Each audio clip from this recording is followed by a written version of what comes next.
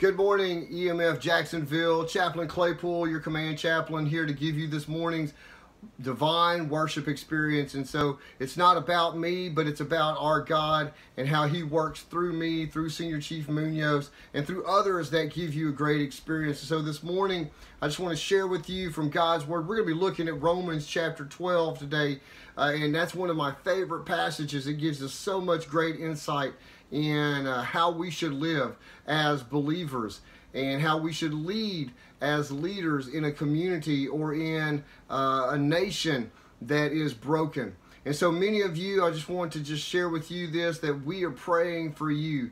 Many of you are still mobilized or you're deployed. Some of you are on the east or the west coast. You're in that kind of that stage of quarantining and roaming, and you're about to be home. Or some of you have come home and your family members are so excited that you're home. Some of you are overseas because you're deployed and you're in a foreign place and you're in a forward position, and I want you to know that we're praying for you by name. Some of you are still battling the COVID response, and because we're living in a digital world right now, because of everything going on in our nation, we are having to take extra care of each other. And that's one of the reasons why I wanted to just share many things with you, whether you're watching it on YouTube or Facebook, whether you're going to Instagram and following me there. I just want you to know that we are praying for you. Senior Chief Munoz and I spend many time every day in prayer just for you, for your family members. And speaking of family members, I've learned that a lot of family members are starting to watch this video. So you've been shared the link for this, and so just want you to know that we lift the family members up as well. So this morning what I want to do, it's a little bit different, and a lot of things have been chaotic this week, so just had to kind of go with the flow on that. And so this morning I'm in my home and just wanted to share with you this divine worship service, just me this morning. But I do want you to spend some time, maybe not right now, but maybe in the future, later on, after you've watched this, spend some time in worship, in song, and in music. One of the things that I love the most is just music. I love all kinds of musical experiences, and I know that kind of sounds different coming from a chaplain, but I do love it. I grew up in the in the 80s and the 90s as a teenager, and just listening to a lot of good hard music that I enjoy.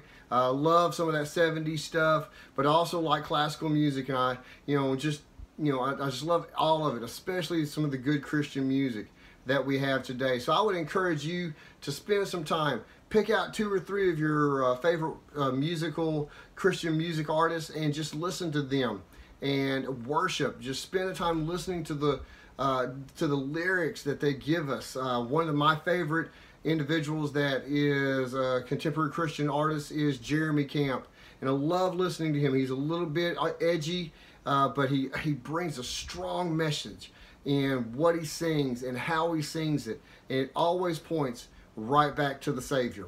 And so that's what we want to talk about today, how we transform ourselves into what the Savior wants us to transform into. And so this morning, let me start out with a word of prayer, and then I want us to open up God's Word. I want us to see what it says, especially in Romans chapter 12, and how we transform ourselves and be the men or the women that He wants us to be. So let me start out with a word of prayer for you and for your family. So let's pray. Holy God, thank you for today, because this is a special day, not because it's a holiday, not because it's some day that is nationally recognized. It's your day. It's the day that you have declared that we will come to you and worship you in power and in honor. Not because of ourselves, but because we humble ourselves and we step into your presence to worship you, and we just give you the praise and the glory. Father, I pray for the ones that are still mobilized, the ones that are deployed. I pray that you keep them safe. You bring them home safely and strong. I pray for their families. Even though they're still at home, they're deployed because they're separated from their family members. I ask you to bless them and keep them strong too. Give them a strong faith and a strong support system that only you can provide through your means. God, I pray for the ones that aren't military, but they're watching this, and I pray that your word will speak to them just as powerfully as it does to our military, to my sailors, and to my Marines. And I just pray these things as we speak your word this morning in Jesus' name. Amen. So this morning I just want to talk a little bit. The message, as you've probably seen in the link, is entitled Transformation into What God Wants. Transformation into what God wants. See, the Bible says that we are to be transformed. And we're going to see that scripture in chapter 12 of Romans in just a moment. But have you ever thought about what it takes to transform into something? To move from one state of being into another. And so, we have little kids in our house. We have big kids that have moved out of our house and they're at college, or I've got a high school senior right now. But growing up, watching cartoons, we always watched that cartoon Transformers. And of course, that's become a multi-million-dollar movie icon now. The movie Transformers. So they transform from one state into their real state. They're robots. And I don't know if you've watched the Transformers movies. They're cool. They're edgy. I love watching them. I can sit down and watch every one of them back to back to back. But what the biggest thing about that is that they come and they come into existence in one state. They look like normal things out there in the community. They look like trucks. They look like cars. They look like sports cars. They look like 18-wheelers. But then in the moment we need them to be who they really are, they transform. All their parts, all their looks start moving around, and then they transform into the real superhero robots we need them to be. And they become victorious over the enemy that they face. Guys, I want you to know that that's what God wants us to be. We came into this existing world as a sinful person. We came into this existence with a sin nature. And if you don't understand what I mean by sin, let me just break that down for you real quick. Our wrongdoings, our mistakes, our failures, the things that hold us back. The Bible says in Romans that we have all sinned and fallen short of the glory of God. Back in Genesis, the original two people, Adam and Eve, they were in the garden. And as they existed in the garden, they were perfect. They were unblemished. But yet they ate from the tree of the forbidden fruit and they sinned. And they failed. And from that point on, they always were going to sin. And they gave us that, what we call the sin nature, the failure nature. We're never going to be without it. But in this great aspect that God loves us so much, He gave us a way to beat the sin nature. And that's what I want to share this morning for you. Like I said at the beginning, Romans chapter 12 is probably one of my favorite chapters to read because it gives me a direction. It starts out with what I need to become, then it gives me what I need to function as, my qualities, and then it tells me, hey, this is how you're going to live your life.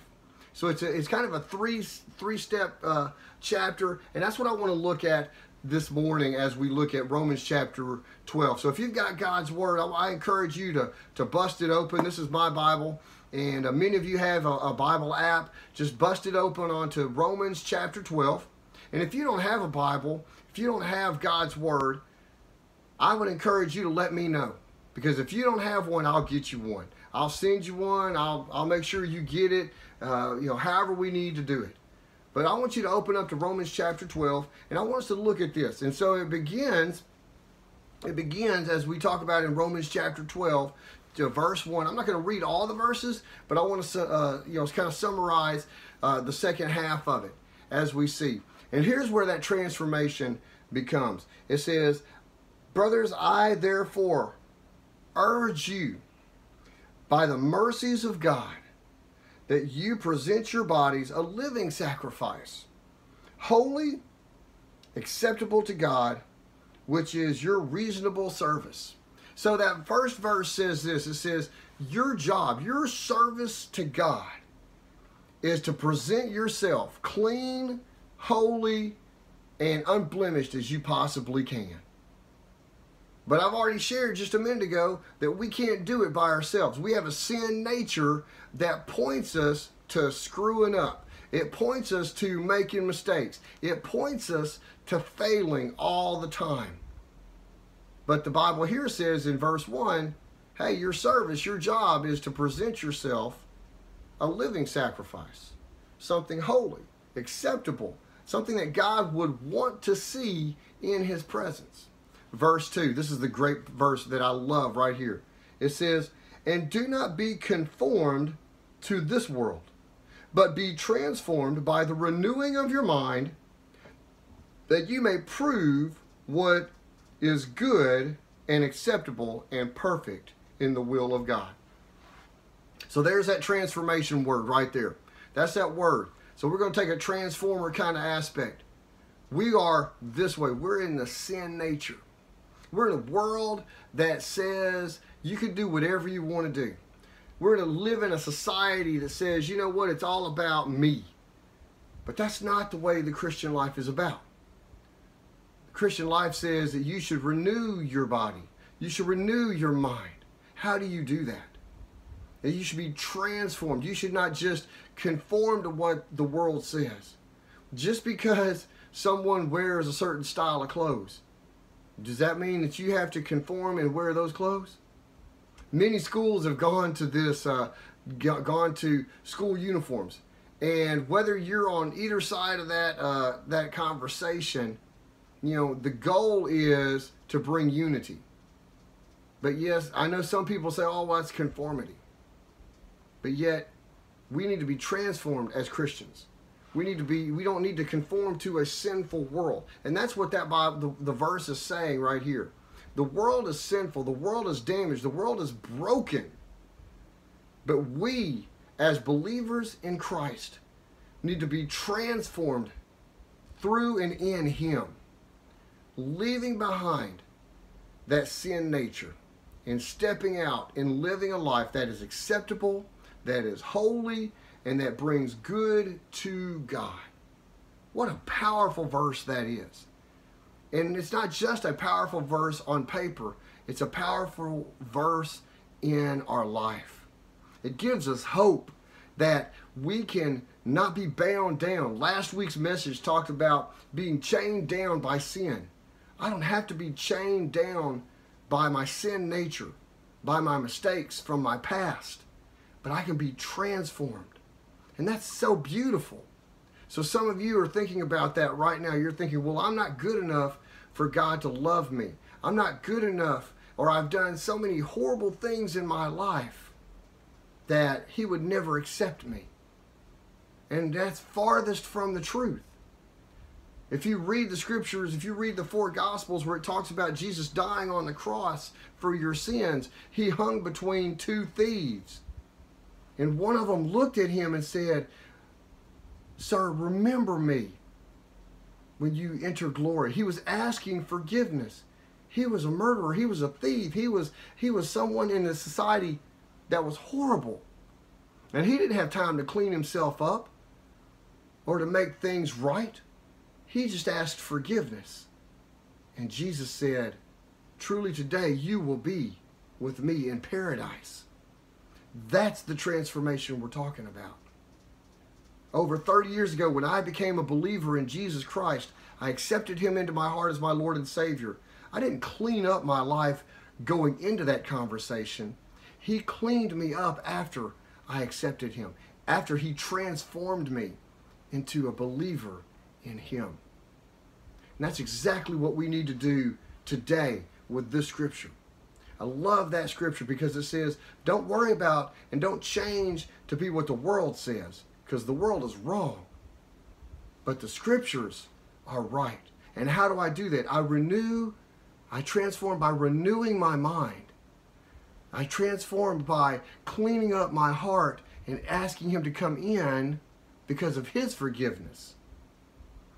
I transform into the man He wants me to be, that He's created me to be. And that's what the second half of this passage gives us in this chapter. I love the rest of this. So verse 3, it says, "So I say, through the grace given to me, to everyone who among you not thinking of himself more highly than he ought to think of himself, but be sober, because God will deal with you with a measure of your faith.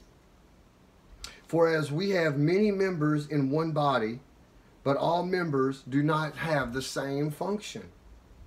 For we, being many, are one in the body of Christ, and the individual members together in that body. It goes on to talk about the different gifts that each one of us have. Listen, I have certain gifts that have been given to me by God, and it's my job to serve Him. Go back up into that verse 1. What did it say? It said that we should be living sacrifices, holy and acceptable to God, which is our reasonable service. My job is to use the gifts He's given me to serve Him as a holy living sacrifice in serving Him every day in front of people He gives me. That's the job I'm supposed to do. And I'm to be transformed in His Word every day to power up my gifts. There are a lot of gifts I'm not good at. And I'll be honest about that.